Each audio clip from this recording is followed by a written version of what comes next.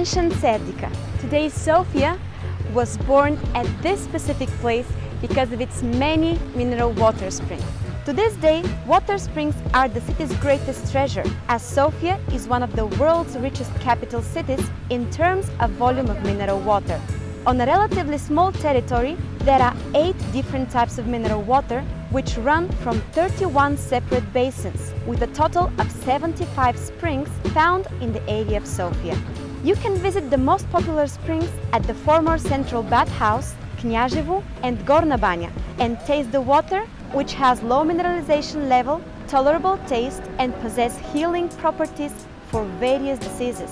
Unfortunately, due to a variety of economic reasons, less than 20% of Sofia's mineral springs are being used. So we not only invite you, but urge you to taste and indulge yourself in Sofia's mineral water.